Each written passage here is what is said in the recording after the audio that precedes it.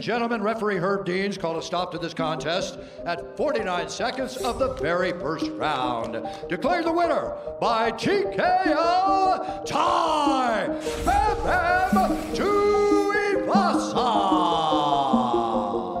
This fight lasted only 49 seconds, ended with a ground and pound knockout win for Tai Tuivasa. So how things went down. Fight started with Hunsucker's attack, left hook and then right hook. Landed the right hook, but it wasn't enough to knock his opponent down. Still, it was fast and efficient hands. Tuivasa came back with powerful leg kick. It certainly hurt Hunsucker. You could see that in his face. He was in pain. From there, Tuivasa continued his pressure, throwing punches, made his opponent walk backwards. Then came the biggest blow. Tuivasa landed a solid inside leg kick. It destabilized Hunsucker, almost knocked him down. Then Tuivasa landed a solid right hook on Hunsucker's neck. Then another swing to Hunsucker's neck, and Hunsucker is down, seriously hurt. From there on, ground and pound. Hurb Dean has seen enough and stopped the fight. Solid win for Tai Tuivasa.